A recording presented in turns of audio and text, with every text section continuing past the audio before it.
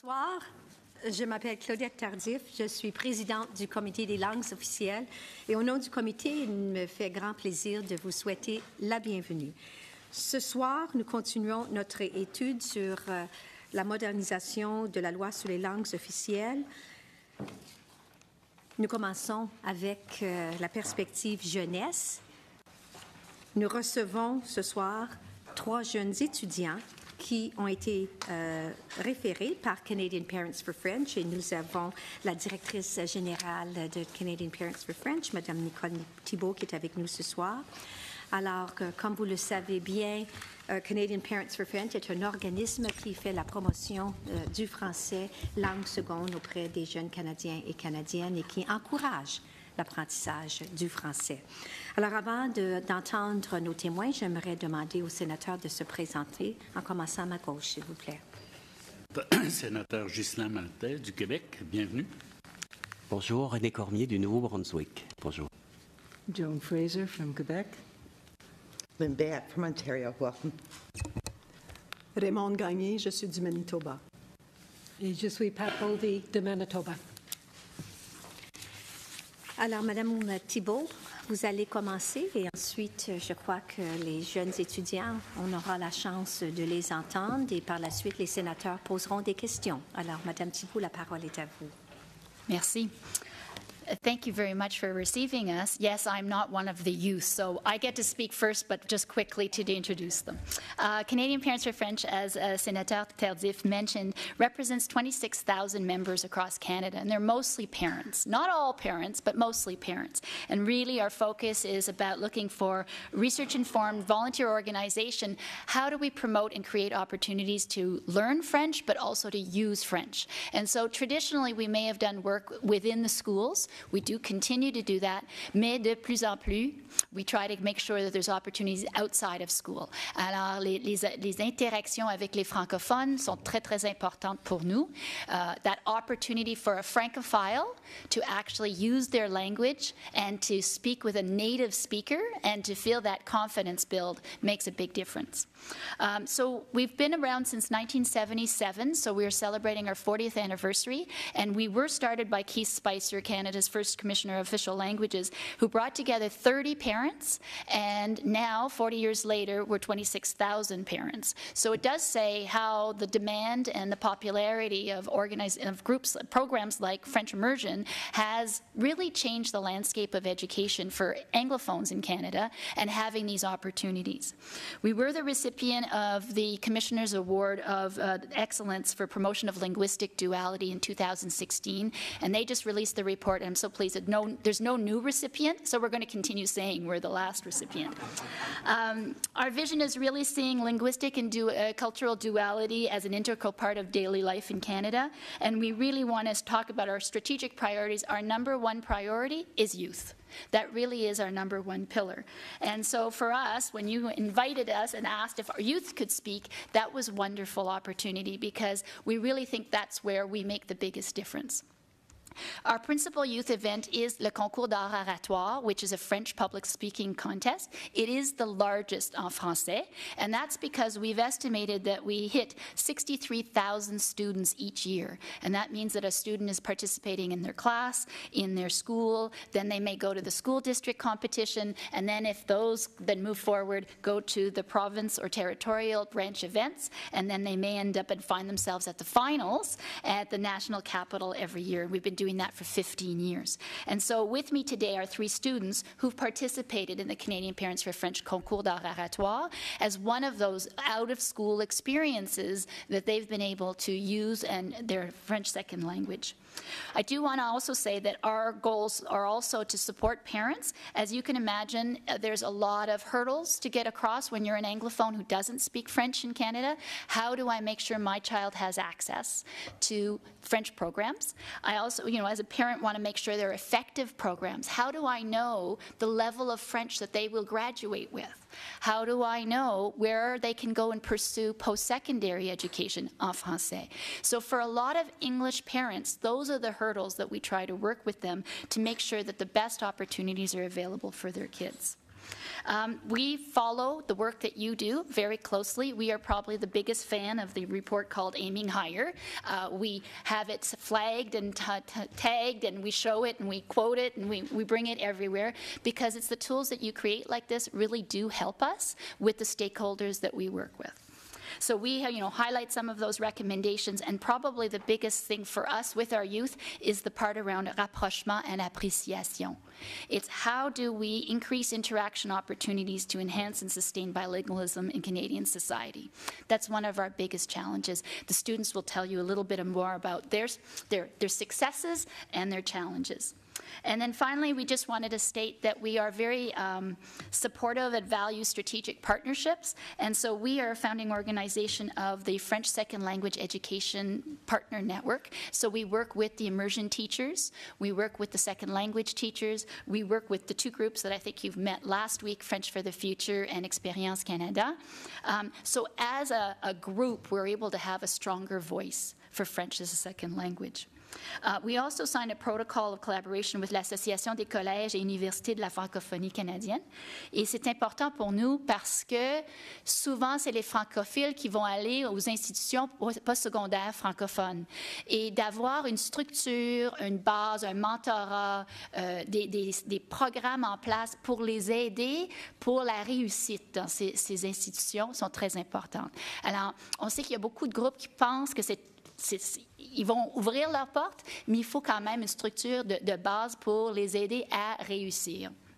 And then finally, it's just to say that, we continue with our work, and as you move forward, we're here to help. And if there's any help on research or things like that, we've often talked to your staffs.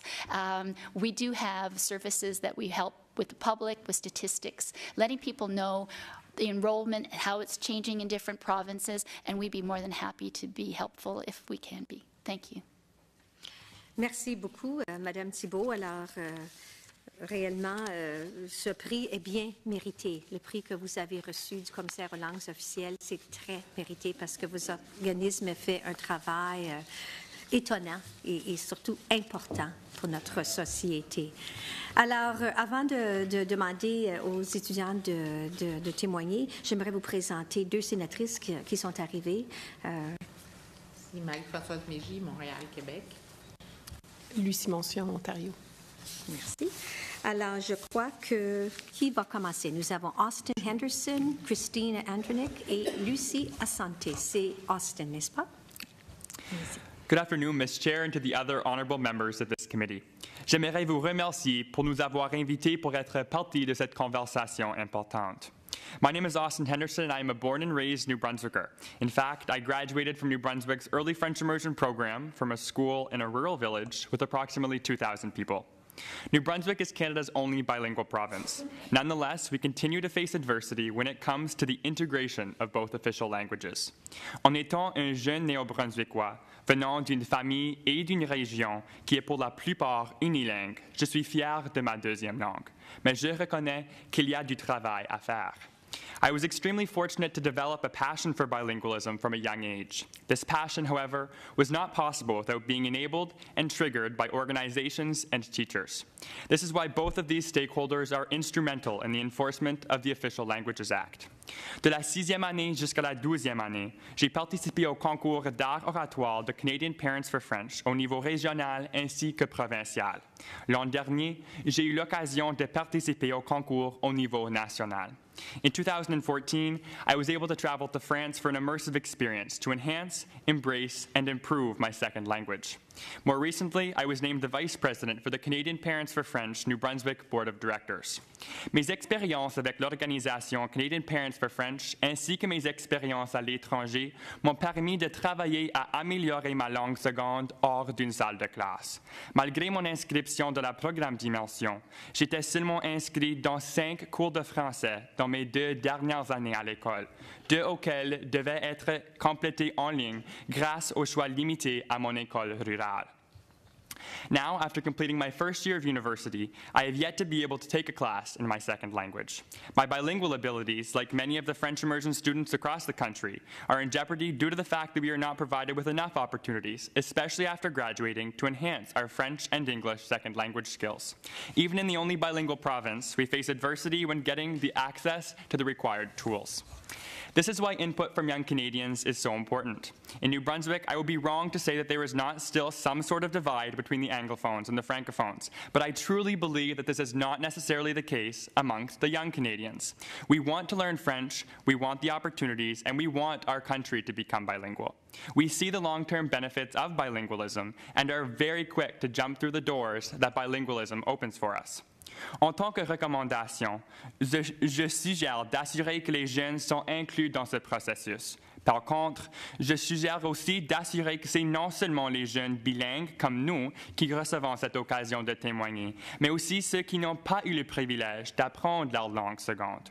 In terms of recommendations for my specific experiences in New Brunswick, it will be that the federal government work closer with provincial governments to ensure that Canada does in fact provide equal and efficient bilingual services. In doing so, and in normalizing the provision of all services in both official languages, I believe that more young people will embrace our linguistic duality. For instance, subsection B of the purpose of this act is to support the development of English and French linguistic minority communities. In my province, these communities are typically rural and do not necessarily embrace the presence of their linguistic counterparts. In Section 7, the advancement of English and French, Section 41B, it discusses fostering full recognition and use of both official languages in Canadian society. In order for this to be realistic, the federal government must recognize that the reality is that learning this second language is often a privilege. These services must be offered to all Canadians, regardless of race, location, ethnicity, age, employment, etc. This includes second language job training, job opportunities, etc. In fact, I share the position of Canadian Parents for French in advocating that learning French and English as a second language should be considered a right as Canadians in a country that is supposed to be bilingual. Pour s'assurer que la section sous-mentionnée soit bien exécutée, le gouvernement fédéral doit reconnaître l'importance de l'apprentissage par expérience dans le processus d'apprendre une langue seconde. L'avancement d'un pays et de son bilinguisme se repose sur les générations d'aujourd'hui. Et pour s'assurer que cela ait du succès, on doit avoir l'occasion de participer dans des expériences hors de la salle de classe. In addition, in Section 18 of Part 3, the Administration of Justice, the Act writes that judicial proceedings will only be executed in the official language of choice if the Crown is a party. Therefore, for instance, if a family in British Columbia were to request divorce proceedings in French, there is no obligation for the British Columbian government to provide these services. Whereas New Brunswick has its own official language act, this would be a right, and therefore proves that the services in our country are not uniform from province to province. In modernizing this legislation in honor of our country's 150th, we have an opportunity to improve our official languages and their services. Canadians cannot be passionate about both official languages if they do not have the opportunity to learn them. And they cannot have the opportunity to learn them without the support of the federal government and its partnership with each and every province. Nous ne pouvions pas considérer le Canada comme un pays bilingue si chaque citoyen ne reçoit pas la même occasion pour apprendre nos deux langues, ainsi que si notre pays et nos provinces continuent à vivre des expériences séparées basées sur nos deux langues. The solution to this is to allow everyone to learn French and English as second languages and to, in fact, become what is actually a bilingual country. De nouveau, je vous remercie pour nous avoir invités et j'ai hâte à répondre à vos questions. Grand merci, Austin. Christina? Bonjour à tous, Madame la Présidente et les membres du comité. J'aimerais vous remercier de cette occasion de m'exprimer aujourd'hui concernant les langues officielles. Je m'appelle Christina Andronic et je viens d'Ottawa.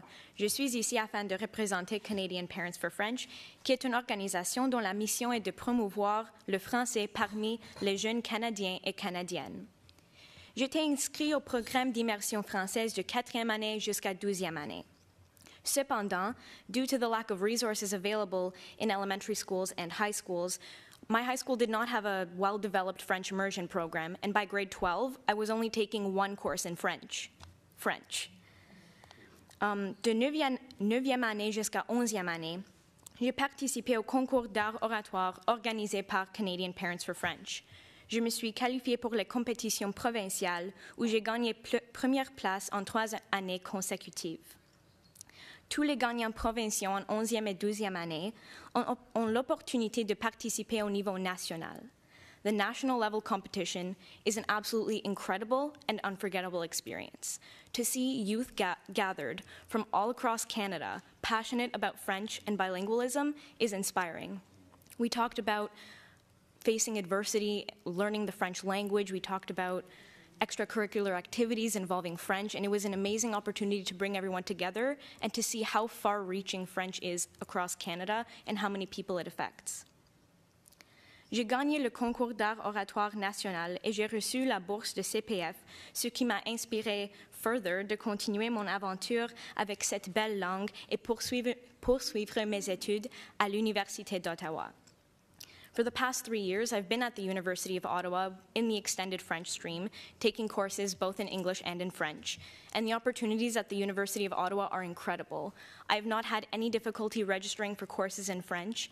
There are many clubs available to Anglophones who want to practice their oral French, and I've been very surprised and happy with how available this is to students.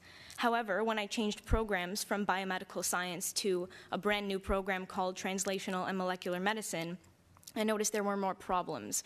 For example, the French program was not developed well, and yes, this is because the program is in its first year, but we did face challenges such as Francophone professors telling French students, don't study science in French, because the language of science is English. And this was very difficult to hear because you don't want to be told that the language that you want to learn in isn't the right language. So we're working with helping Translational and Molecular Medicine improve this. We've spoken to the Board of Directors for TMM, which is the abbreviation of this program, and they are working to put in place a stronger French program for incoming students. This year, I was offered I was offered admission at the Faculty of Medicine for the University of Ottawa for the MD program. And it is very incredible that the University of Ottawa is the only university in all of North America that offers the MD program in both official languages. But I'm very excited to start my medical training, to interact with patients in French and in English. I believe that speaking to people in their language of choice leads to stronger relationships, more trust, and I'm looking forward to this. I'm very happy that French has helped me with other languages that I'm trying to learn. It's helped me with my mother tongue, which is Romanian, and it's helped me learn my fourth language, Spanish. Other than school, I've been volunteering with CPF, and one very memorable event is the Sir Wilfrid Laurier event, where again youth from across Canada were gathered, and we celebrated Sir Wilfrid Laurier and his efforts to make French equal with English in Canada. And it was incredible learning about Canadian history. And we had a talk from an MP named Peter Schiffke, and I found it incredible that all of the major milestones in his life were achievable because he was able to speak both of Canada's official languages, and this inspired me to continue French throughout my life. And finally, again, completely outside school, I've been very fortunate to be able to travel to Europe almost every year with my family. And I do notice that learning French or having learned French has helped me so much in my travels. I get to interact with the locals, and you appreciate the culture more, you appreciate the customs, and it's an incredible experience, for example, in countries such as France, Switzerland, and Belgium. Et aussi en 2011, j'ai voyagé avec mon équipe gymnastique pour être participant dans the World Gymnastrada, which is an event where gymnasts from all across the world gather in a city to showcase their love and talent in gymnastics. And everyone there spoke soit l'anglais, soit français. So knowing both languages, I was able to talk to everybody, and it made the experience that much better. So, je vous remercie et je répondrai à vos questions bientôt. Merci. Merci, Christina. Lucie? Bonjour à tous. Je m'appelle Lucie Assanté, une étudiante qui entre dans sa 4e année à l'Université d'Ottawa, et je me considère comme un individu anglophone avec une compétence professionnelle limitée dans la langue française. Même si je suis née au Canada, je viens d'un milieu africain et je m'associe grandement avec mon identité africaine. Ma famille s'est établie à Winnipeg et ma mère, une réfugiée congolaise, me raconte les défis de l'intégration dans la société canadienne.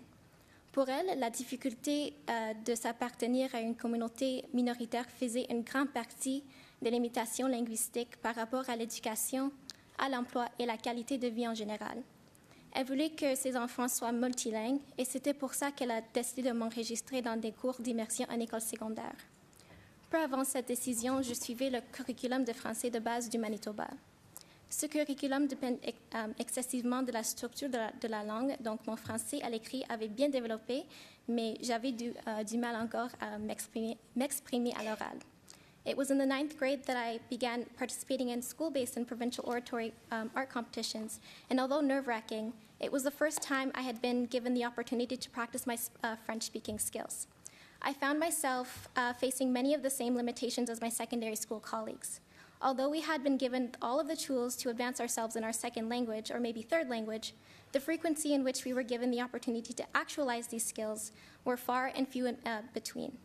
The basic French program in Manitoba today seems to adhere to an unbalanced literacy-based approach to French language learning.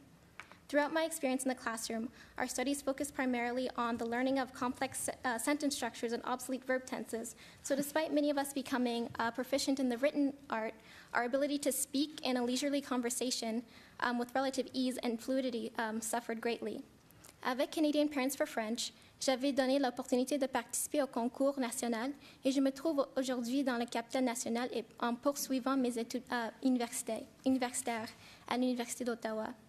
Au niveau supérieur, il y a plusieurs de nous qui subissent des difficultés de nouveau, mais grâce aux établissements au campus, tels que le Centre d'aide à la rédaction des travaux universitaires et l'implication de certaines régulations académiques, on est offert une multitude de ressources qui aident au succès académique.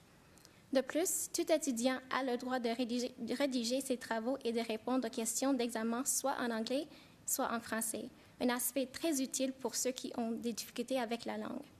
The modernization of the Official Languages Act is an important update, as it should reflect Canada's diverse populations across the nation. Today, we focus heavily on duality. However, we need not forget the many languages that are becoming of significant importance in this country. I spoke earlier about the linguistic limitations faced by my mother. However, because the Democratic Republic of the Congo is widely French-speaking, she still had access to many services in French and was able to communicate using French, despite Winnipeg's relatively small Francophone community. A trip to Toronto last summer gave me a new perspective of Canada's cultural and linguistic diversity and how it is changing. Standing in line at a bank in downtown Toronto, I noticed that services were offered in English and in Mandarin, concurrent with the specific needs of the growing Asian populations of the area. Selon moi, il faut reconnaître non seulement le patrimoine du bilinguisme, mais aussi il faut que cette modernisation soit une représentation de cette nouvelle identité canadienne. Plusieurs immigrants constituent des portions significatives de nos communautés et dans le cas comme celui de Toronto, il est nécessaire d'accommoder les besoins des régions spécifiques. I hope to see not only greater push in French language instruction pertaining to oral communication, but as well a more inclusive approach to French languages used by minority groups across Canada to accommodate the changing linguistic identity of this country. Je suis honorée de faire partie de cette conversation aujourd'hui et j'ai hâte de voir toutes les implications rénovées qui vont se réaliser au futur proche. Merci. Merci beaucoup. Alors, merci encore une fois pour vos témoignages. Vous êtes de jeunes professionnels remarquables.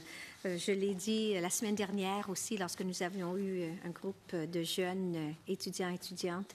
Et on voit que vos parents doivent être très fiers, vos enseignants, Canadian Parents for French. You've done very well.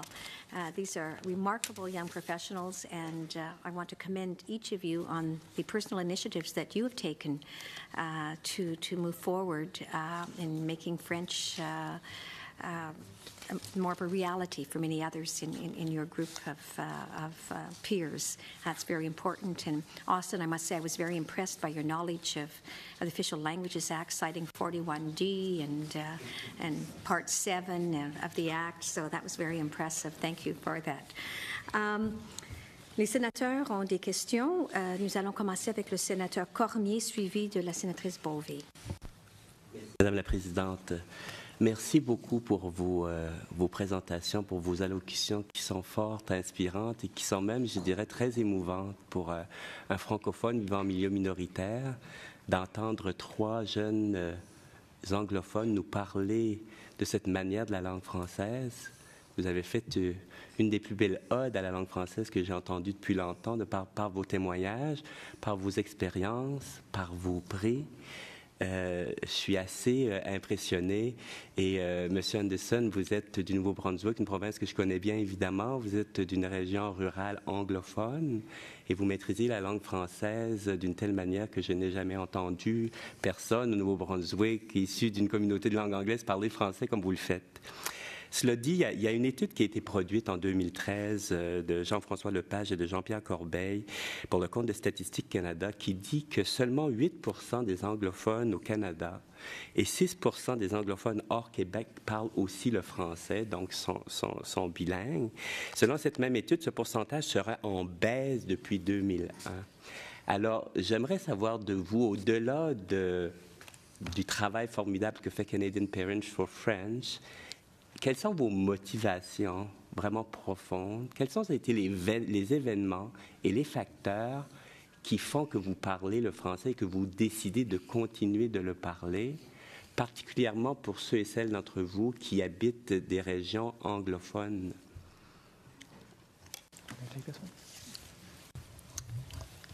OK. Donc, moi, je peux commencer avec celui-là. Venant du Nouveau-Brunswick, comme tu as mentionné, d'une région rurale qui est particulièrement anglophone. Donc, j'ai commencé le français en première année. C'était le choix de mes parents. C'était pas ma choix. Mais aujourd'hui, je suis tellement content qu'ils ont fait cette décision pour moi. Mais j'ai grandi dans une ville qui n'avait pas beaucoup de personnes qui parlaient français. Donc ça, c'était même ça, une motivation pour devenir plus bilingue, pour être une personne qui pourrait essentiellement promouvoir le message que le bilinguisme est important. Et maintenant, des personnes peuvent voir que ça ouvre des portes quand tu parles bilingue. Aussi, il y a le fait que j'ai grandi, mais des personnes autour de moi ont dit « Le Nouveau-Brunswick est bilingue, le Canada est bilingue ».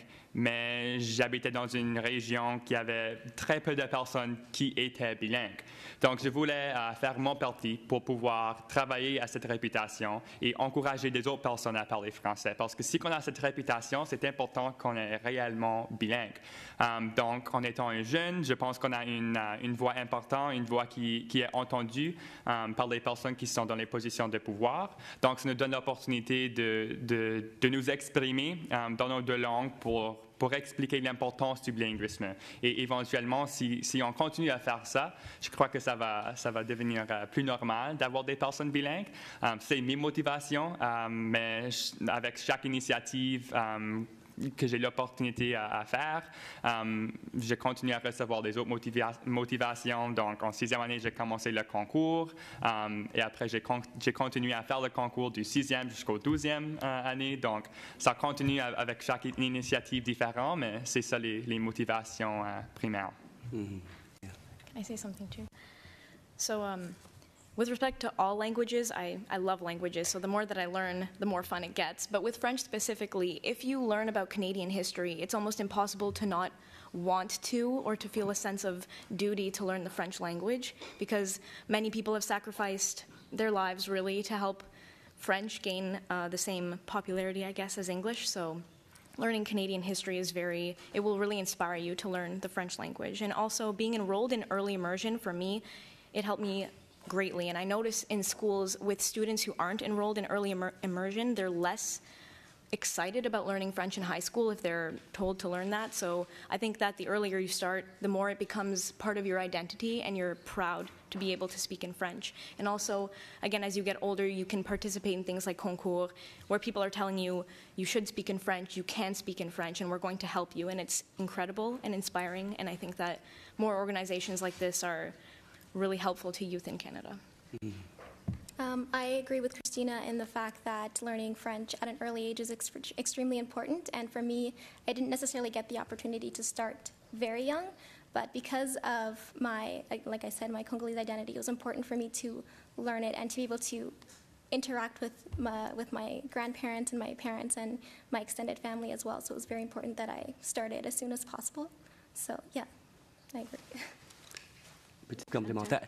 Est-ce que, ma question s'adresse à vous trois, en fait, mais peut-être plus particulièrement à M. Anderson, est-ce que dans votre apprentissage et dans votre motivation, quelle est votre relation avec les Acadiens, les francophones du Nouveau-Brunswick? Est-ce que vous avez une relation constante ou c'est occasionnel ou est-ce que c'est une source de motivation ou pas? Comment vous vivez la relation avec la communauté francophone? La communauté acadienne en particulier, tu veux dire? Oui. Donc, comme mentionné, la région d'où je viens, c'est une région qui est particulièrement séparée des régions acadiennes. Mais je me souviens, je dirais, en 5e année, j'étais partie de la curriculum en français ainsi qu'en histoire d'apprendre à propos des Acadiens. Donc, je dirais qu'au Nouveau-Brunswick, apprendre à propos de cette partie importante de l'histoire encourage les jeunes à parler français. Au moins pour moi, quand j'étais à cet âge, c'était quelque chose d'intéressant. Ça donnait une connexion personnelle parce que les Acadiens ont une histoire très proéminent dans notre province. Donc, ça nous permet d'avoir cette connexion, cette motivation de continuer. Mais en tant que connexion personnelle hors du curriculum d'histoire, de sciences humaines, tous ces cours à l'école, il n'y a pas vraiment une connexion parce que les communautés anglophones et francophones, surtout dans les régions rurales, au Nouveau-Brunswick, sont pas mal séparés, mais ils sont encore dans nos curriculums, je dirais. Merci. Deuxième tour, quand ça viendra. D'accord. Sénatrice Bovy, s'il vous plaît. Ensuite, la sénatrice Gagné. Thank you. I'm truly inspired by your dedication and your commitment and admiring of what you've accomplished, each of you. And I know it's not easy. Austin, I've got a couple questions for both of for all of you. But Austin, you mentioned when you came through got through your schooling that the bilingual abilities or the opportunities to use it weren't there so much. Do you want to talk about, I'd be interested in all your viewpoints on that, and I'm going to tell you I come from a very particular place on this, because many years ago I had a daughter who graduated from French immersion many years ago and has lost it and has had absolutely no opportunity to use it. So I'd like to know what you think you can do to change that dynamic of 20 years ago. Sure. I definitely think that's definitely an issue, especially in New Brunswick, where we're considered a bilingual province. So like I mentioned, I went through French immersion, as did a lot of the people that I graduated with, and already by this time, a lot of them haven't had the opportunity to speak French at all, and are already losing it. The main thing that I was nervous about coming here was the fact that it has been an extremely long time since I've spoken French, because I'm surrounded by everything in English, even when I'm in New Brunswick. So it's even getting rusty, I would say, and I'm someone who has been involved in bilingual initiatives.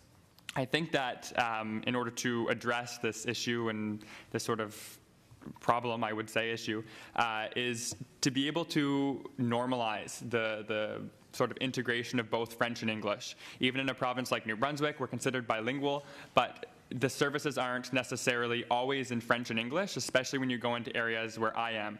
There's sort of that notion that this is an English area, but we need to get away from that and sort of normalize French immersion when they're young, but also normalize services in French once they graduate and opportunities in French once they graduate, and continue to be able to provide extra services for those that can speak both languages, because it is a motivation to do that. And you need to start young, you need to normalize the French immersion program, I would say, to be able to start with the younger generation, and eventually it will get better that way. But it is, in the scenario that your daughter said, it is common, unfortunately. And I think that by having sort of an across-the-board normalization of services in French, and also sort of getting away from that notion that this is an English community, this is a French community, and integrating them together can help address that. Christina? I would say I agree with that. Starting from an early, if French becomes part of your identity, you don't want to lose it. And like your daughter, I understand that when you don't get to speak French as much as you did in high school, you almost feel like you're losing part of your own identity. And it's sad that you have to seek out opportunities to speak in French with others instead of just being able to speak freely. So it's great that there are services for people to speak in French with others if they go seek out those opportunities, but it would be better if people learn from a young age both languages, they'll use both freely. And I think that that would really encourage people to continue in both English and French in their adult lives. So I think that that's where the problem needs to be tackled, is at a young age. I agree with both my colleagues in that starting young is really important. I find also that a lot of us are afraid to sort of express ourselves in French, especially around Francophones, because we find ourselves like afraid that we're going to make a mistake or we're going to be outed that we're actually Anglophone and don't speak French all the time. So it's important to sort of gain the confidence to speak French early on, because the younger you start, obviously, the easier it will be as you get older. So I have one other question, if I may, and thank you for that. Austin, you said in our consultative process that, I think you applauded the fact that we're meeting with youth, but I thought you very interestingly pointed out that perhaps we should be speaking to youth who have not been able to or have taken up the opportunity to learn the other official language. Do you want to talk about that a little bit? Because I think that's an interesting view, because not every student across this country has the opportunity to enroll in either English or French, which isn't their home language. I'd love to speak that, actually. So I'm gonna go back to the New Brunswick example again, if I may. So I graduated from the French immersion program. I'm in a school that's relatively rural. I say that it's still sort of central enough that we did have the French immersion program. There are schools in our province that don't. So in a bilingual province, we have schools that are further out, away from the cities, that aren't able to have the opportunity at all. In New Brunswick, just this upcoming fall, we'll be starting French immersion back again in grade 1 as the grade 1 entry point. And there's initiatives going on to have the rural schools the opportunity to have their French immersion classes starting in grade 1 as well, which is incredibly important. But there's that gap. So starting now in grade 1, but there's the children that are in school now that haven't had the opportunity to learn French. And then by the time they graduate, they say, oh, it's too late. So that just perpetuates the constant separation and the sort of the divide between the French services, the English services, and the integration of both communities. There's also, outside of the province of New Brunswick, but also in New Brunswick, individuals who just are simply not provided any opportunity at all, just because whether that be with difficulties they have already in their first mother tongue language of English, or whatever the case may be, there are individuals who are not able to learn French. So I think it's important to consult them as well, because we have the incredible opportunity of being able to have gone through French programs and been able to participate in initiatives with organizations such as CPF, but there's others who are not able to do that and who are not at a certain level to be able to participate. So say there's the students that are bilingual, participating in CPF's concours, but don't make it to the national level. They don't make these connections to then participate in other initiatives with CPF, like the Laurier Project and all of those things. So it's important to also consult them and say, where was that divide and where did it break down in the steps to having these opportunities, and how can the Official Languages Act and the federal government, et cetera, how can they help sort of bridge that gap and improve that? I think it also has a lot to do with resources. So the high school that I went to in Winnipeg, I grew up in the St. James Assiniboia School Division, so I went to Sturgeon Heights Collegiate, which was the only high school in the entire division that offered immersion courses. So after my family moved to another area of the city, I had to basically commute to high school, which was over 45 minutes on the bus every single day, just so I could keep up with those French courses and things like that. So I think it's important to increase the resources and make it more flexible for students to be able to gain access to French language learning across the board. Thank you. Sénatrice Gagné, s'il vous plaît. Merci, Madame la Présidente. Félicitations. Je pense que vous sous-estimez vos compétences en langue française. Alors, je voulais juste vous dire que vous ne devez pas sentir insécure quand vous parlez en français, parce que vous parlez très bien. La semaine dernière aussi, j'ai demandé aux jeunes qui se sont présentés ici de remercier leurs parents d'avoir pris cette décision de les inscrire au programme d'immersion. Et puis, j'aimerais que vous transmettiez le même message à vos parents, parce qu'ils ont fait une bonne décision, malgré, je pense, souvent le risque qu'ils prennent lorsqu'ils prennent cette décision-là, surtout de vous inscrire dans une autre langue que la langue maternelle, leur langue maternelle. Et puis, je voulais vous dire aussi qu'il y a une belle sagesse chez vous que je trouve moi aussi très inspirante. Si vous aviez un message à transmettre au gouvernement du Canada au sujet de la promotion des 2 langues officielles dans la société canadienne, quel message est-ce que vous lui transmetteriez?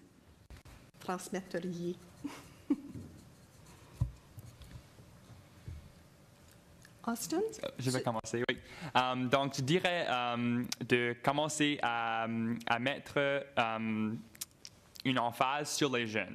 Leurs services, toutes les choses qui sont offrées en français et en anglais doivent commencer avec les jeunes parce qu'on parle des personnes qui deviennent des adultes et ont perdu leurs habilités de parler leurs 2 langues. Il y a plusieurs difficultés quand on atteint l'âge d'un adulte. Donc, si on commence à mettre une emphase sur les jeunes, éventuellement les services deviendront normal. And so in New Brunswick, specifically, again, going back to the hometown thing, focusing on young people sort of normalizes that conversation and will address more of the issues other than just the fact that when we become adults we'll lose it, but we'll also address the sort of linguistic, cultural and social divides. So that will improve the situation as a whole. So I'm a big advocate for focusing on the young people, and then things will sort of have a positive effect. Est-ce que je peux, juste peut-être pour poursuivre la discussion au niveau de normaliser la vie en français. Pour vous, ce que j'entends, c'est important de normaliser. En tant que jeune, est-ce que vous croyez que quand on regarde tous les moyens de communication, est-ce qu'on met suffisamment d'emphase pour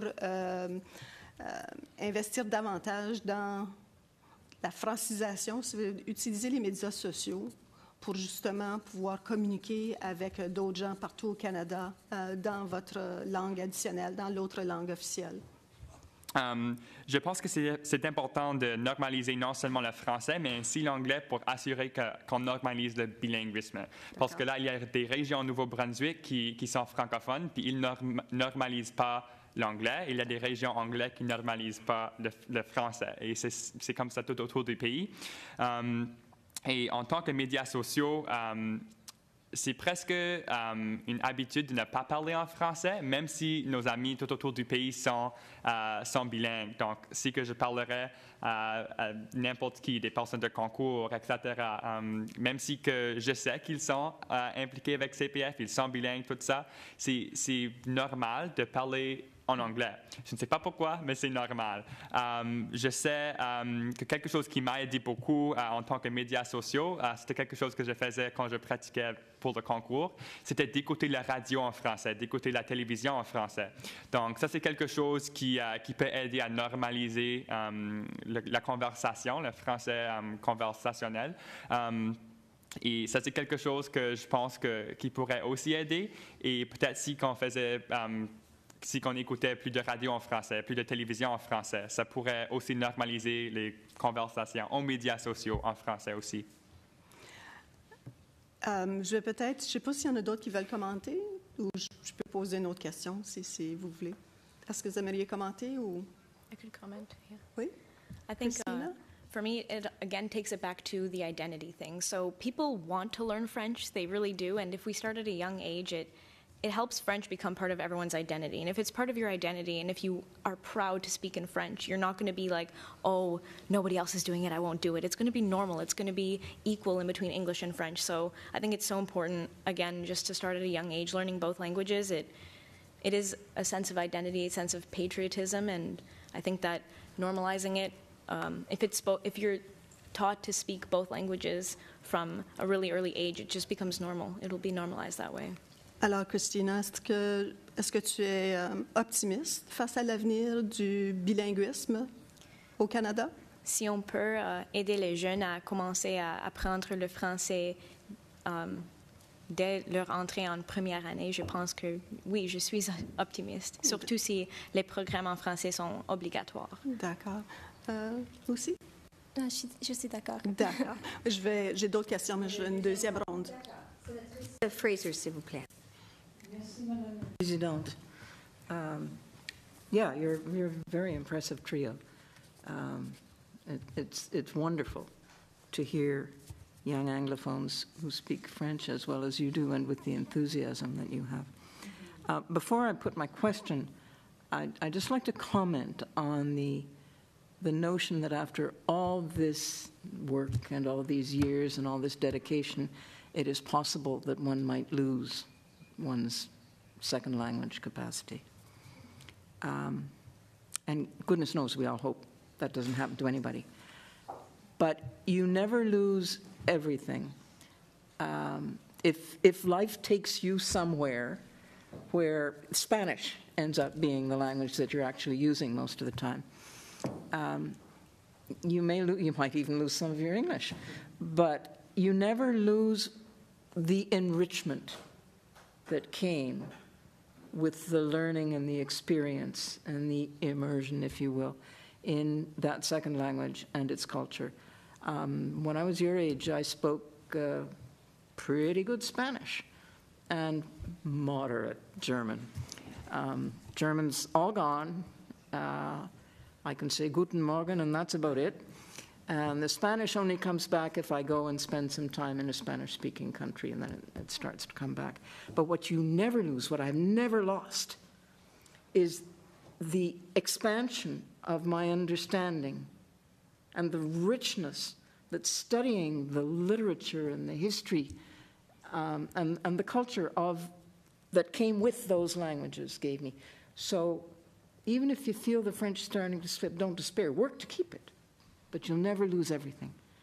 And I think sometimes that opening of the mind is more important than the ability actually to utter a sentence in whichever language it is, and in Canada, the ones we care about are our two official languages.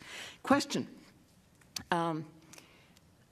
You all have gone the route of becoming bilingual in Canada's two official languages, but not everybody does that.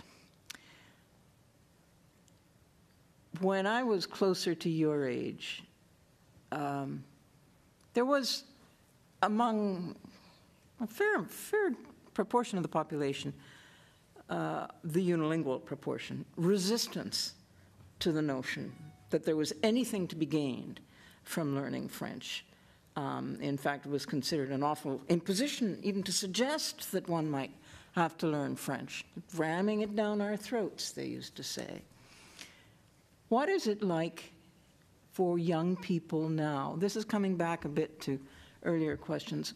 What are the attitudes now among the young people you meet who have not had your experience, who are unilingual Anglophones, who maybe stammered through, a couple of elementary courses, but really have no pretensions at all to speaking French? Do they feel defensive, hostile, indifferent, or maybe a little jealous? That would be what I'd like to hear.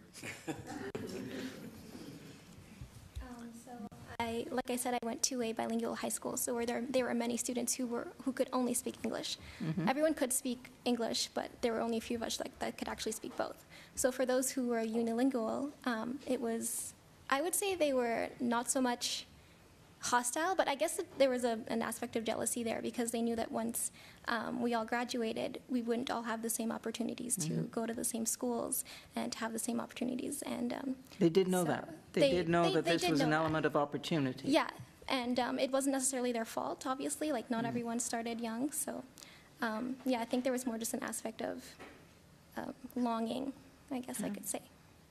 I think I'm very surprised by the extremes that people can, like the perspectives that they can take on this question. So for example, some people would get defensive and they would think, why do I need to learn French? What opportunities are there? And then you speak with them more and they do recognize that there are many doors that open when you know both languages, and you can tell them about your own experiences, and I guess I agree with the aspect of longing. They're thinking, I wish I could have done that. There actually are opportunities that open up, and there are people also on the other end who actually wish that their parents would have enrolled them in early French immersion. And I think I met several of these people at the University of Ottawa who saw me in the extended French stream, and they were asking me, how did I learn French? And I told them about my school's bilingual program, and they wish that their schools offered the same.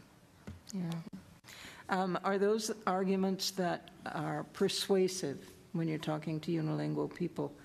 The notion of opportunity, the notion of enrichment, if you will, and not just money, but intellectual. Does that help? I didn't let you answer the first question, Mr. Chairman. I can touch on both a little bit. So just going back to what you were saying on sort of the expansion of knowledge and learning both languages, how it can open the mind. I think that the reason that people, I would agree with you that sometimes there is that sense of jealousy. I think that the reason why is because while it's also opening your mind, it's also opening doors, being bilingual. And I think that a problem with that is, like I was saying, my parents chose to put me in French immersion. Although I'm appreciative now, I didn't realize how important it would be when I was in grade 1, when I was 6 years old and they're putting me in French immersion. I didn't really know how important it would be. And so in saying that, it's almost like that perpetuating culture of the parents are deciding, if they decide not to put their children in French immersion, chances are it's because they grew up unilingual and they have that attitude that, oh, well, that doesn't matter. And so where I come from, sometimes there is that notion that this is an English area, we don't need to learn French. And it continues because it's the parents choosing to put the young people in. I think that attitude is sort of shifting towards young people. And sort of just going on the fact that, like I was saying, opening minds, but also opening doors, and that's the important thing that I think that the young people are seeing in terms of that. I'd also just like to touch on Austin's point as well, in that I think that notion of like not needing French sort of increases as we get older. So I found that in my later years of high school, even though a lot of us continued our French immersion programs, our teachers would speak to us in French, but we'd speak amongst ourselves in English. We'd share notes in English. We would communicate in English. And from that point on, a lot of us started to dwindle and not really practice French as much as well. I think that with the how a language can open your mind, it's very hard to convey that that feeling, that notion to people who haven't experienced it. And again, with age, it's harder to understand the older you get. And if it's integrated when you're at a young age, you feel it for your whole life. Yeah. Thank you. Merci. Sénateur Maltais, ensuite la sénatrice Motion, s'il vous plaît. Merci, Madame la Présidente. Si vous permettez, je vais avoir une courte question chacun, non pas la même question. D'autant plus que je suis ébahi. La sénatrice Fraser a posé ma question. C'est vraiment à marquer dans les annales du Sénat. Je suis vraiment impressionné par vous ce soir. Des gens comme vous, c'est des gens qui bâtissent un pays. Vous avez l'avenir devant vous, vous la possédez dans vos mains. Vous avez le sérieux pour devenir des gens qui vont gouverner, qui vont certainement contribuer à bâtir et garantir la prospérité de notre pays. Austin, tu as été étudié à Nice. J'espère qu'on te montrait alors à prendre le pastis et à manger une bonne niçoise. Hein? Alors, tu as appris la langue de provençal et non celle de Paris. Ton expérience avec les Français, quand tu es arrivé là, quel était ton niveau de français et comment tu as été accueilli par eux? Donc, j'ai étudié à Nice en 2014, pendant l'été. Et quand j'ai arrivé là, mon français était, je pense que c'était Lucy qui a parlé de ça, qu'on apprend comment d'écrire en français, mais pas nécessairement comment de parler en français. Donc, j'ai resté avec une famille d'accueil et je suis arrivé là en pensant que j'étais bilingue. Et après la première journée, j'ai essayé de parler à mon famille d'accueil. Il n'avait aucune idée qu'est-ce que je disais. Donc, j'étais seulement là pour à peu près 5 semaines. Mais dans ces 5 semaines, c'est incroyable comment mon français en conversation à l'oral a pu améliorer. Donc, ça démontre qu'on a des opportunités hors du salle de classe, des opportunités de l'apprentissage expérientiel. Ça démontre que c'est quelque chose qui est extrêmement effectif. Et je pense que je donne une majorité de crédit pour mon français à l'oral, à mon expérience à Nice. J'ai aussi voyagé à d'autres parties de la France aussi pendant des autres années. Et c'est ces expériences-là qui m'ont aidé à pouvoir être capable de parler à l'oral et non seulement à l'écrit. D'accord, merci. Christina, tu es de descendance roumaine, donc le français n'est pas inconnu dans ta famille, puisque la Roumanie, la deuxième langue, je crois que c'est le français, du moins pour les quelques voyages que j'ai faits en Roumanie. Et donc, pour toi, c'est sans être une facilité, c'est un guide, une petite passion qui t'envoie vers ça, parce que c'est quand même... toi, tu n'es pas né en Roumanie, c'est sûr, mais c'est vers ça que tu te diriges. Tu as dit quelque chose tout à l'heure qui m'a frappé un peu. À l'Université d'Ottawa, en sciences, c'était en anglais. Console-toi, au Québec, c'est la même chose. Et demande-le à ma collègue, la sénatrice Fraser, que ce soit McGill, Laval, Sherbrooke, les sciences, les Français n'ont pas trouvé de mots encore pour les transposer. Et de là, le problème, pour les professionnels européens francophones qui arrivent au Canada, ne sont pas capables d'appliquer ce qu'ils ont appris parce qu'ils ne parlent pas l'anglais. C'est ça le problème d'adaptation au niveau des immigrés. Mais je veux te féliciter parce que tu es une personne vraiment exceptionnelle de ce côté-là. Dans ton milieu, quand as-tu l'occasion de parler français?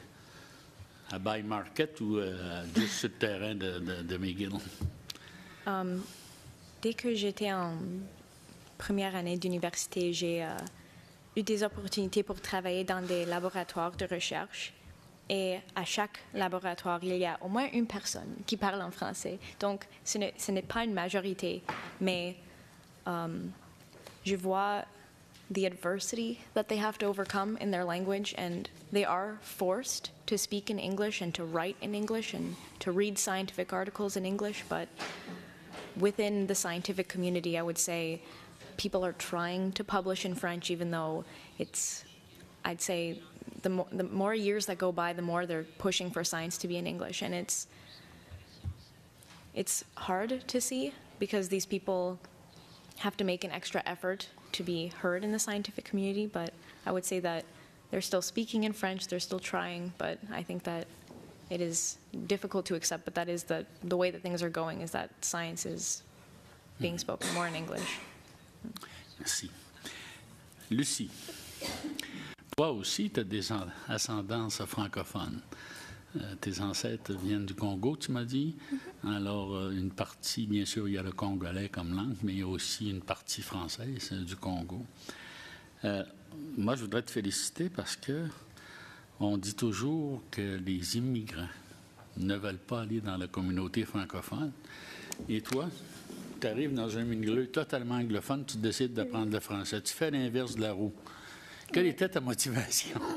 Pour moi, ma motivation était vraiment ma famille, parce que pour moi, le français fait une grande partie de mon identité. Donc, si je ne parle pas français, mon grand-père ne sera pas heureuse avec moi. OK. Comme vous savez. Donc, oui, c'est comme si j'ai de la honte si je ne parle pas français. Donc, OK. Ça, c'était vraiment mon motivation. Dans ton milieu, comment ça se passe dans ton, je sais pas, dans ton quartier, ta ville, ton village, je ne sais pas où tu habites, mais est-ce que tu as l'occasion de parler français avec tes voisins, tes copains? Pas vraiment souvent parce que j'ai grandi à St. James et c'est vraiment un quartier anglophone. Donc, pour moi, toutes mes opportunités de parler français venaient de l'école, de l'école secondaire. Vous savez, la vraie richesse d'une langue, c'est celle qu'on peut partager. Vous la partagez avec nous ce soir d'une façon exceptionnelle. Je vous félicite. Merci. Et je vous encourage à continuer. Merci, Madame la Présidente. Merci, sénateur Maltais. Sénatrice Monsion, s'il vous plaît. Merci. Je dois vous féliciter. C'est toujours, je trouve ça impressionnant de vous entendre. Puis ça fait plusieurs jeunes comme ça qu'on rencontre, puis qui ont des expériences variées, mais qui sont toutes enrichissantes. Puis même avec Parents for French, avec tout le travail de promotion que vous faites, c'est quand même impressionnant parce que j'étais au déjeuner que vous avez fait sur la colline et puis il y avait beaucoup de gens qui étaient là, puis la promotion des programmes et tout ça. Ma question, puis la semaine dernière, la sénatrice Gagné, le sénateur Cormier et moi-même étions invités comme panélistes à un groupe qui la Fédération canadienne ou des communautés francophones et acadiennes. Et puis une des questions qu'ils nous ont posées, c'était justement au sujet de la loi sur les langues officielles. Et ils nous ont indiqué que la loi sur les langues officielles n'a pas de mordant, qu'elle n'a pas doesn't have any teeth. C'est ça, merci. Et puis, fait, quand vous regardez, parce que vous semblez connaître quand même la loi sur les langues officielles, comment on la rend plus mordante? Donc, je vais répondre à cette question en anglais et en français. Donc, quand je t'ai demandé de venir, de faire un témoignage ici, je devais faire de la recherche sur l'acte des langues officielles. Pour être complètement honnête, j'avais pas beaucoup, non, j'avais aucune idée c'était quoi l'acte des langues officielles et si que ça m'a aidé à devenir bilingue. Quand je l'ai regardé, j'ai fait de la recherche. Il y a certaines sections qui ont évidemment eu une influence, mais pas nécessairement une influence directe. Donc, je ne dirais pas que je suis bilingue en raison de l'acte des langues officielles, mais je ne dirais pas que ça n'a pas aidé à devenir bilingue. In terms of sort of giving it more of an impact, it's doing essentially what this study is trying to do, to modernize it, to reach out to different demographics and to see their perspectives and their opinions and how it's affecting them. There's certain things, as you can tell from our testimonies, that we experience as young people, sort of the need to normalize French and English, the need to incorporate them in different initiatives and different services across the board and make it sort of equal all across the country, regardless of location, of age, of any demographic like that. So in order to make it sort of have that impact, this is important. I think it's a good way to do it, but like I said, it's not necessarily something, to be completely honest, that I had previous knowledge of, nor do I think that it is the reason I became bilingual, but there is definitely ways to sort of give it more of a punch and have more of an effect. Do you have any comments? And even for you, Nicole. Si j'ai la permission. Merci. I think that in working with la FCFA, on travaille quand même souvent ensemble, et c'est certain qu'il faut avoir un respect pour la communauté minoritaire francophone. Mais c'est difficile parce qu'on doit leur expliquer, de dire, vous avez besoin d'alliés. Et les alliés, c'est les anglophones francophiles. Alors, il y a toujours cet aspect de rapprochement et appréciation. On ne veut pas embarquer comme anglophone francophile, puis on s'en vient en gang, puis, tu sais, tout à coup, on sent qu'il va y avoir une assimilation qui va se faire. Mais si les portes sont trop fermées, puis dans certaines régions avec la FCFA, c'est comme ça, les alliés se sentent toujours rejetés. We get sent back. So, yes, I want to go to, you have a festival, a French movie festival, and I want to bring my immersion students as a teacher. I want to go as a family to watch that French movie. C'est pas toujours apprécié, les portes sont pas toujours ouvertes. Parce qu'ils disent, ben, vous allez venir ici, puis vous allez parler en anglais. Yeah, that might happen.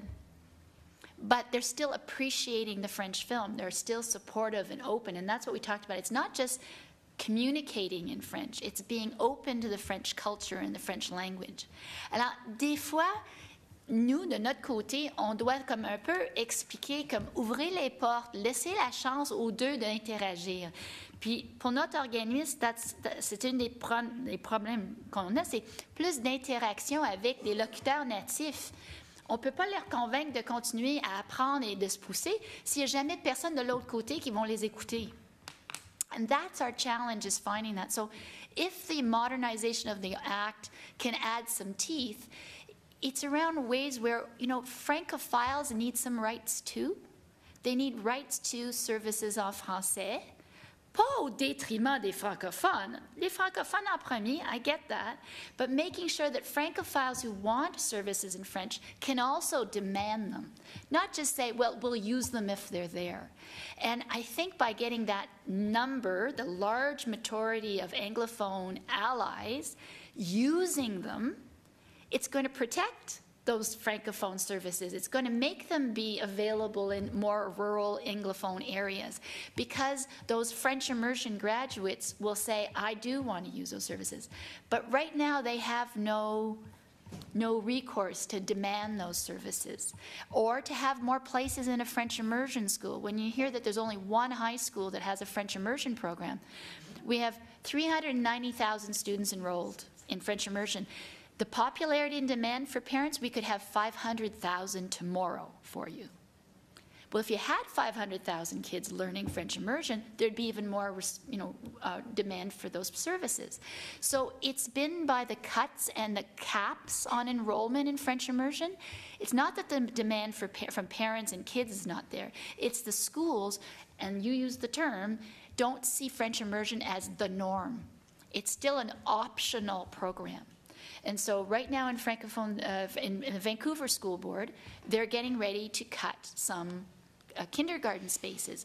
They're cutting the immersion kindergarten spaces. Why? Because the immersion program is an option. They don't have a right to that program. So, I guess that's the biggest thing that we come back from Canadian Parents for Education. It's about having a right as Francophiles to your second official language. In Canada, if we're really a bilingual country, each of our communities should have a right to their second official language, not taking away from the importance of the right for les minoritaires, but as on embarque, it's a complementary right. Mm-hmm. And I think then all of the services would get used more, and les minorités would feel themselves much more supported. I do have something, sorry. I could add something onto that too that you made me think of. I'm not 100% sure, correct me if I'm wrong, we were sort of discussing this earlier, but in terms of sort of having the divide between Anglophone, Francophone, and sort of, do you consider yourself bilingual? Are you an Anglophone? Are you a Francophone? Are you actually bilingual? And there's sort of that divide as well, and that's also an issue when it comes to finding those allies, because as someone who would like to consider themselves bilingual, I always wonder, am I actually bilingual? Would I be welcomed at those French events and things like that? Whereas someone who is in French immersion and is trying to learn French would consider themselves likely an Anglophone, trying to get to the stage of being bilingual, but wouldn't feel welcome there. So there's that sort of divide between what is an Anglophone, what is a Francophone, and what is actually considered bilingual. And also that goes off to what Christina was saying about how it needs to be part of an identity. But if you're identifying with sort of those things, but we don't really know exactly what it means, in New Brunswick it means something different if you're bilingual in New Brunswick than in BC, where French is where it's less common. So there's sort of that divide nationally as well with what is considered Anglophone, Francophone, bilingual, etc. as well. Thank you. Madame Thibault, I just did want to say that this has been two reports, the Aiming Higher report as well as our most recent report on access to French immersion programs in British Columbia, where we've stressed the importance of having access partout et pour tous au programme d'immersion française. Alors, le comité sénatorial des langues officielles reconnaît l'importance d'un accès partout et dans toutes les régions pour les Canadiens qui veulent apprendre cette langue officielle dont est le français. Alors, voilà. Sénatrice Mégy, s'il vous plaît, pour le premier tour, et ensuite on recommence un deuxième tour. Alors, je joins ma voix à celle de tous les autres sénateurs pour saluer votre enthousiasme et votre détermination pour vouloir porter le flambeau du bilinguisme comme vous le faites. Mais j'ai appris dans les branches avec des collègues, moi, qui essaient de donner des soins en français dans certaines régions. Ils ont fait un constat, c'est qu'ils ont remarqué que des personnes immigrantes viennent dans leur bureau, ils savent parler français, mais ils ont peur d'en parler et ils parlent en anglais. Et ils sortent de là, pas avec les bonnes informations, parce qu'ils n'ont rien compris de ce qu'on leur a donné comme information. Je sais, toi, Christina, tu t'en vas en médecine. Comment tu penses pouvoir détecter ça? Parce que tout le monde en travaille. Les heures passent, on voit un patient, on s'en va. Ou celles qui ont un bureau. Au bureau, les gens vous posent des questions, mais ils se forcent à parler anglais, mais ils ne le savent pas. Mais ils ont peur, parce qu'ils disent, ici, on ne parle qu'anglais. Donc, je parle anglais. Y a-t-il un moyen pour vous, dans votre milieu de travail, de le sentir, puisque vous aurez peut-être développé une certaine sensibilité? Je ne le sais pas, je n'ai pas la réponse. Je vous le demande. Y a-t-il une façon de le sentir et de dire, il me semble qu'il ne m'a pas compris, je vais essayer le français, voir. I think the first thing is letting them know it is okay to talk to me in either French or English, and I will respond in the language that you desire, because as a future doctor, the most important thing is the comfort and trust of your patient. And I noticed this year in my program, Translational and Molecular Medicine, that there were some francophones, and I would speak to them in English and see them hesitate and try to speak in English with me, but it's something that you pick up on quite quickly, that they're not comfortable in that language, and you can switch. If you're able to switch easily, it really helps with the foundation of a relationship. So I think that the most important thing with this challenge in my future practice is just letting people know that I am going to be able to speak to them in both languages and that they should feel at ease communicating with me in any way they see fit. Puis ça t'est déjà arrivé peut-être dans un autre milieu qui n'est pas le milieu de médecine, là, entre vous autres, des gens qui veulent vous adresser la parole, puis vous sentez qu'ils ne sont pas... Sometimes that happens when people are asking for directions. Ah, OK. Yeah. Ouais. OK. Puis Lucie, as-tu une idée peut-être dans ton nouveau milieu de travail ou non? Oui. I think it's really important to get away from English as being the default. So I think many of us find that we have to use English first in many of our, conversations. Even when you go to a place that's bilingual, they may start with English and then French as a second option. So I think it's important to just welcome the two in a way that's presented simultaneously, so that people have the opportunity to speak whichever language they desire. I would also, agree with them, and it also goes back to the point that as Anglophones who are learning French, we're also in that situation sometimes, asking for directions, and we'll try to say it in French, but we get responded to in English because they can tell that person's an Anglophone. They're not actually able to sort of communicate in both. So maybe we'll have to give them their answer in English just in case they won't understand.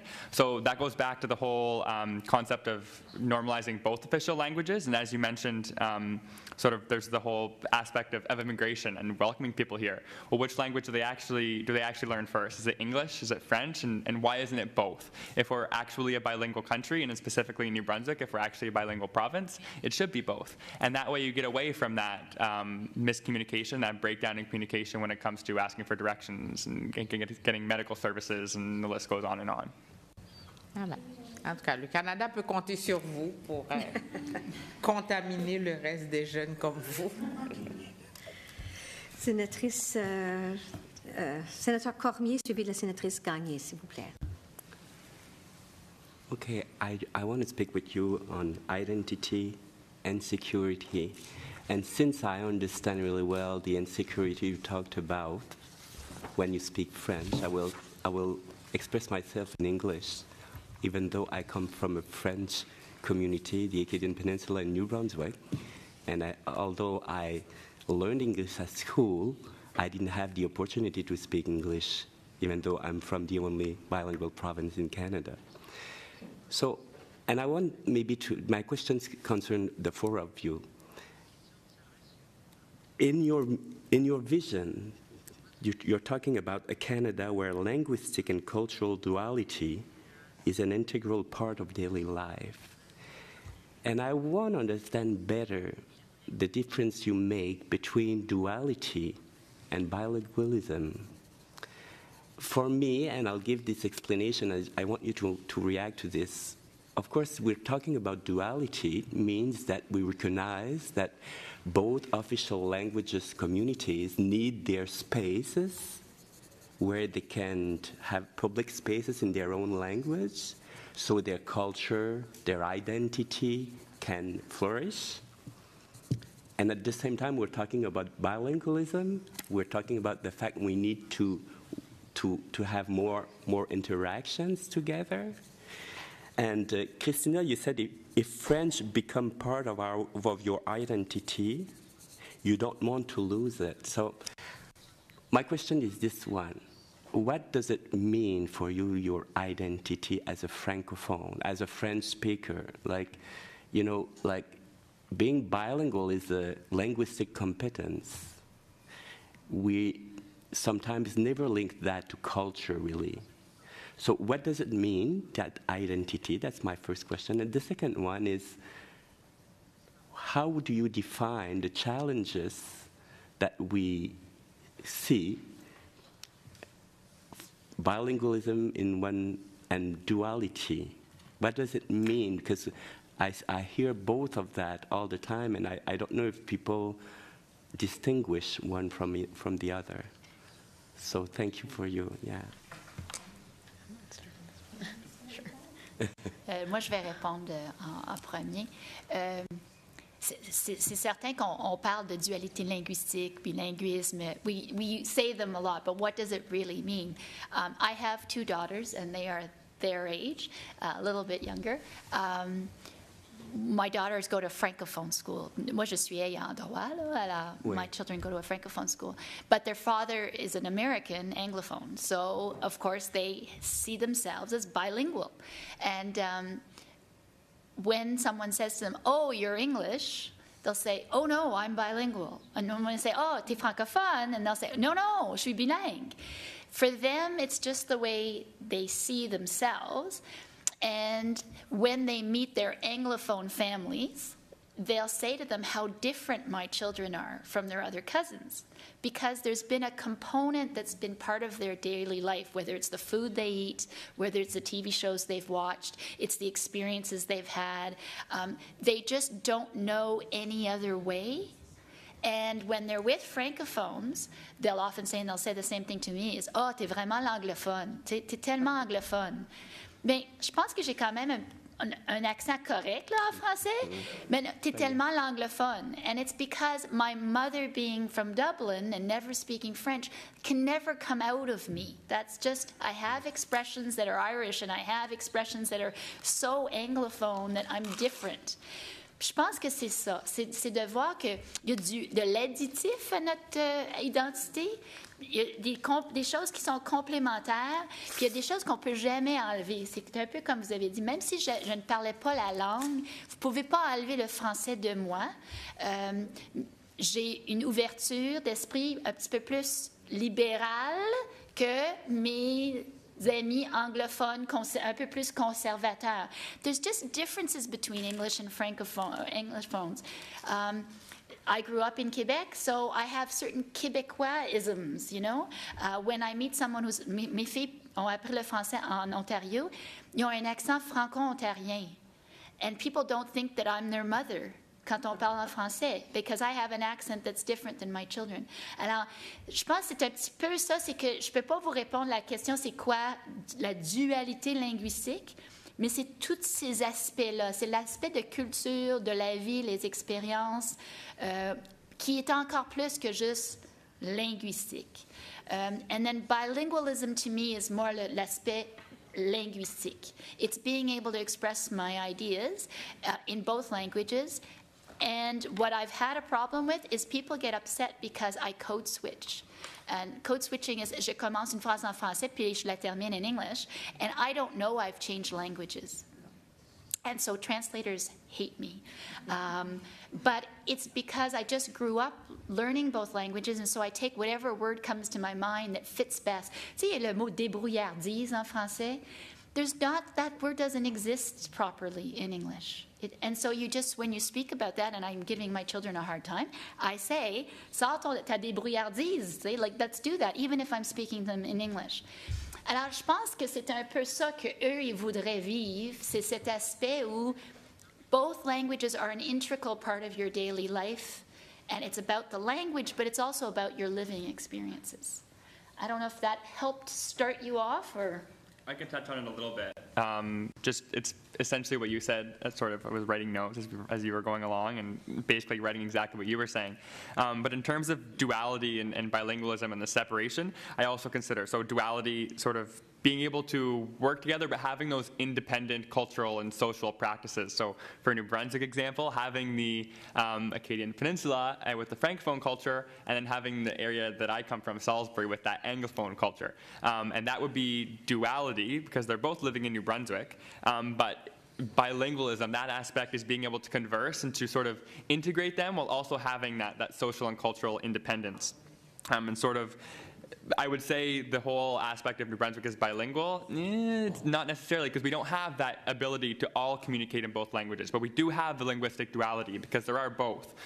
So the actual step of becoming bilingual will be able to integrate them while also keeping their independence, but being able to converse in everyday life and being able to switch from French to English, just like that, and sort of having that normalization of the languages, but while keeping the distinct cultures and societies. Thanks. Yeah, I would say that that's definitely the definition of duality, with like trying to integrate, but also really maintaining like separate cultures and not feeling. We wouldn't want minorities to feel like we're ensconcing on their territory, if you will. Like it's something that is they hold true to themselves, and we want to be a part of it, but there's also, like, the duality is respect and acceptance, but also we understand where the limit is, whereas bilingualism, like they were saying, is just the ability to converse in both languages, the ability to feel comfortable speaking with people in English or French. And when I say French is part of my identity, what I mean by that is that without it, I wouldn't be where I am. I wouldn't have had half the experiences I've had, so that's what I personally mean when I say it's part of my identity. Mais moi, je veux juste ajouter que je trouve que les francophones sont plus flexibles in a way that I think that it's easier for them to converse with us in English. So there are times when I go over to Gatineau and whenever I need services in English, whoever is serving me is more than likely will serve me in English, because I find that being in a minority group, you sort of have to push yourself to express yourself in the other language as well. But as Anglophones, because we're not always surrounded by the other language, we find ourselves less likely to converse in French. So what do you think should be done to increase bilingualism and at the same time to have that duality, those communities, strong cultural communities in different languages? What would be the priority for you? Priorities. Je pense qu'on devrait commencer avec l'éducation, malgré le fait que c'est une priorité ou une responsabilité provinciale. C'est encore quelque chose que le gouvernement fédéral devrait travailler en partenariat avec les provinces. Si je vais ajouter au point de Lucy, en tant que les francophones ont une habilité plus... je dirais, ils sont plus capables de parler avec les anglophones. C'est similaire au Nouveau-Brunswick. C'est parce que dans leur système d'éducation, c'est presque requis d'apprendre le français. Donc, ils ont leur cours d'apprendre l'anglais, je veux dire. Donc, ils ont leur cours en français, mais ils apprennent leur deuxième langue. Tandis que dans les systèmes anglophones, ce n'est pas quelque chose qu'ils doivent faire. Les étudiants ne doivent pas prendre les cours en français. Donc, je pense que si on commence avec ça, d'intégrer des programmes d'immersion dans les provinces comme le Nouveau-Brunswick pour pouvoir avoir plus de jeunes qui parlent les deux langues. Éventuellement, ils seront eux aussi capables de communiquer avec les francophones dans leur deuxième langue, dans leur langue seconde. Et éventuellement, ça retourne à ce qu'on disait plus tôt, à la normalisation des deux langues. Mais ça doit commencer avec l'éducation et ça doit commencer avec les jeunes. Les étudiants adorent les prix, donc il faut aussi acheter des bourses et des opportunités où on peut comme gagner un prix comme nous avons participé au concours et il y avait comme des grandes bourses pour assister aux universités autour du Canada. Donc ça c'est quelque chose that you guys can think of as well. Merci. Alors, merci beaucoup. On va passer à la sénatrice Gagné et pour la dernière question, à la sénatrice Bové. Merci, Madame la Présidente. J'ai la loi sur les langues officielles devant moi, puis peut-être, Austin, étant donné que tu as fait un peu de recherche à ce niveau-là, non, mais ça ne sera pas, c'est pas une question piège, je te le promets, mais la partie 7, puis tu en as fait mention tout à l'heure, c'est que le gouvernement fédéral s'engage à favoriser l'épanouissement des minorités francophones et anglophones du Canada et appuyer leur développement ainsi qu'à promouvoir la pleine reconnaissance et l'usage du français et de l'anglais dans la société canadienne. Un petit peu plus bas, quand on parle de la mise en œuvre, on dit que le ministre du patrimoine canadien prend les mesures qu'il estime indiquées pour favoriser la progression vers l'égalité de statut de l'usage du français et de l'anglais dans la société canadienne et notamment toute mesure, alors il y a A pour les minorités linguistiques, puis après ça, B pour encourager et appuyer l'apprentissage du français et de l'anglais. Alors, quelles mesures additionnelles est-ce qu'on devrait ajouter? Est-ce qu'on pourrait peut-être penser pour justement donner un petit peu plus de mordant, comme la sénatrice Moncion disait, pour justement assurer qu'en tant que francophile, vous pouvez avoir accès à l'éducation dans la langue officielle de votre choix? Donc, je peux parler à ce rapport un petit peu. Donc, je dirais encore qu'il doit y avoir plus de partenariat avec les provinces, parce qu'il y a certaines provinces qui ont un avantage à comparer à d'autres. Donc, ici en Ontario, on a l'Université d'Ottawa qui, pour la majorité, avec l'exception de certains programmes, peut être complété avec les deux langues, le français et l'anglais. Tandis qu'au Nouveau-Brunswick, il n'y a pas nécessairement une université qui est bilingue. Il y a des universités anglophones, il y a des universités francophones. Donc, encore, comme avec le rapport de ces sections, ça donne l'opportunité d'apprendre les deux langues, mais pas ensemble. Donc, le gouvernement fédéral doit travailler avec les provinces pour pouvoir intégrer les deux et donner des opportunités dans les deux langues, donc à ces universités d'avoir des cours en français et des cours en anglais. Donc, ça retourne encore à de l'éducation.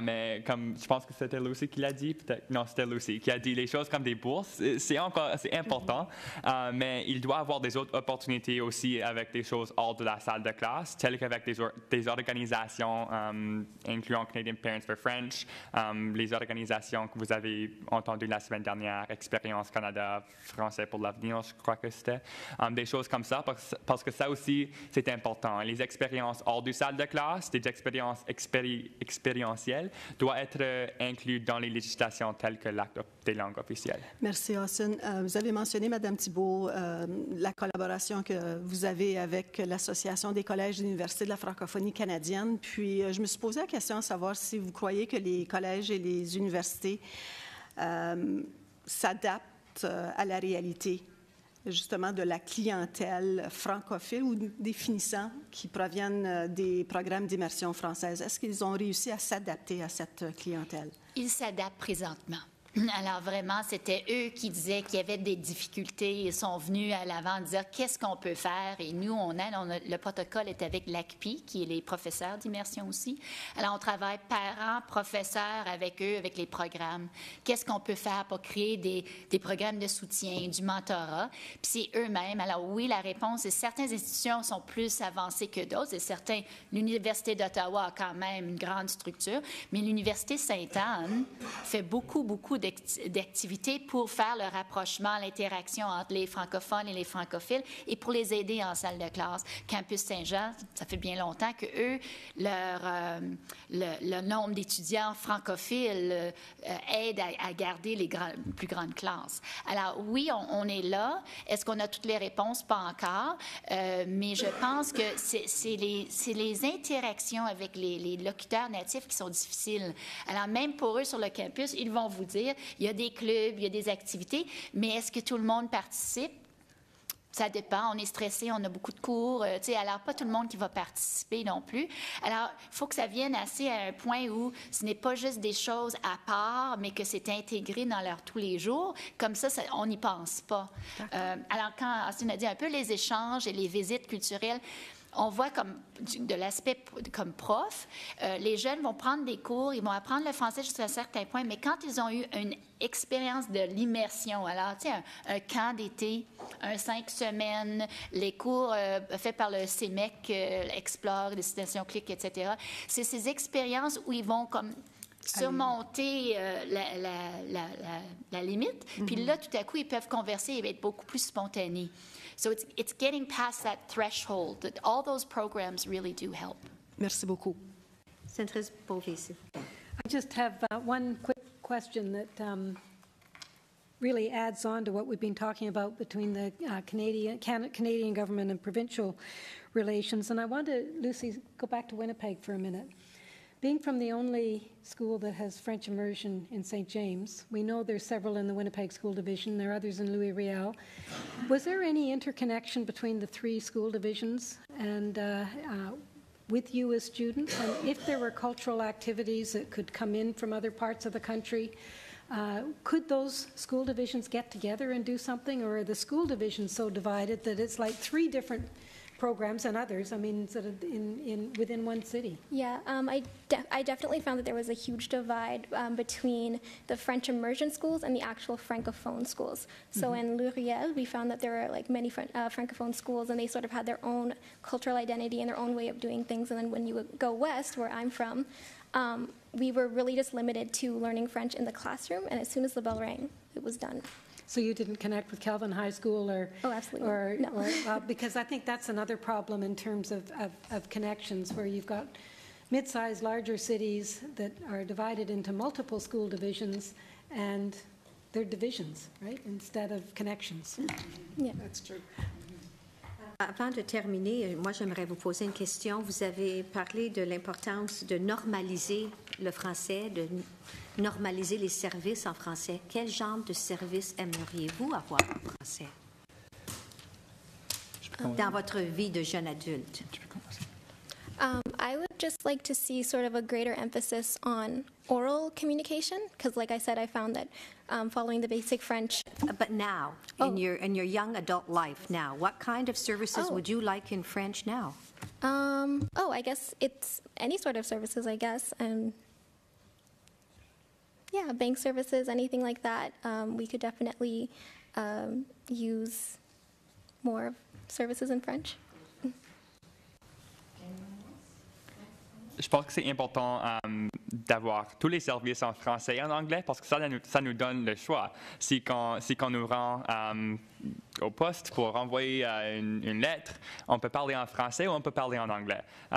Au Nouveau-Brunswick, on est pas mal chanceux parce que la majorité des services publics, donc les banques, les services postaux, la majorité des magasins, tu peux avoir les services en anglais et en français, mais hors du province, ça c'est l'aspect du bilinguisme néo-brunswickois qui fonctionne. Mais hors du province, je pense que c'est important d'avoir tous les services en français parce que, encore, ça normalise les 2 langues, ça donne des choix et ça donne aussi la chance des anglophones qui apprennent le français et les francophones qui apprennent l'anglais, la chance de pratiquer. Donc, je pense que c'est important d'avoir tous les services. I think this may seem a bit silly, but at the end of the day, when you just want to relax and kick back, obviously something wonderful would be equal French and English on the radio or on TV, so that it's not only normalized in a professional environment, but also when you're at home, when you're relaxed. I think that would be amazing as well. Okay. Sénateur Maltais? Commentaire. C'était le rêve de Mme Chaput. J'attends après la sénatrice Gagné, toujours sur S9. C'était le rêve de Mme Chaput que dans tous les endroits au Canada, on puisse avoir des services bilingues. Surtout chez les institutions fédérales. Vous avez totalement raison, Mme. Quand aurons-nous cette chance? Alors, c'est une question que je n'ai pas posée, mais évidemment, pour recevoir certains services du gouvernement fédéral maintenant, il faut satisfaire à certains critères, donc avoir 5% de la population dont la langue première est le français. Cela exclut les finissants des programmes d'immersion, cela exclut les jeunes de familles exogames, cela exclut des immigrants, par exemple, pour qui le français est la 2e ou la 3e langue. Alors, pour vous, recevoir des services où vous ne qualifiez pas serait important. Je faisais une leçon, une leçon pédagogique. C'est bon, vous n'avez pas besoin de répondre, mais je pense que c'est ce que vous me dites, finalement. C'est ce que vous me dites. Alors, je vous remercie. Au nom du comité sénatorial des langues officielles, on vous remercie. Je pense que vous pouvez voir par les commentaires des sénateurs que vos témoignages nous ont inspirés. Nous avons apprécié votre enthousiasme. You are very articulate. You are very wise as well. And we appreciate the time that you took to bring forward your very constructive comments and your suggestions, which will be very helpful as we move forward on our study. And if you have any further thoughts, please do not hesitate to send them to our clerk. We will appreciate them. And as I said, bonne chance. Bonne chance. Je sais que vous êtes déjà bien partis dans vos carrières, dans vos études. Continuez, s'il vous plaît, à chercher ces liens. ces relations pour pouvoir continuer à ne pas perdre le français, parce que je pense que c'est toujours avec une certaine tristesse que nous témoignons du fait que vous avez fait tellement d'efforts et maintenant. Mais je retiens les mots de sagesse offerts par la sénatrice Fraser qui dit « On ne perd jamais tous. Il y a toujours cette appréciation de l'autre culture. » Alors, merci, Madame Thibault. Merci à Canadian Parents for French pour tous les efforts que vous faites pour faire valoir le bilinguisme, la dualité linguistique de notre pays qui est fondé sur un pacte de la Confédération, finalement. Et merci à vous de faire valoir cette partie importante de notre identité canadienne. Alors, avec cela, je déclare la séance fermée.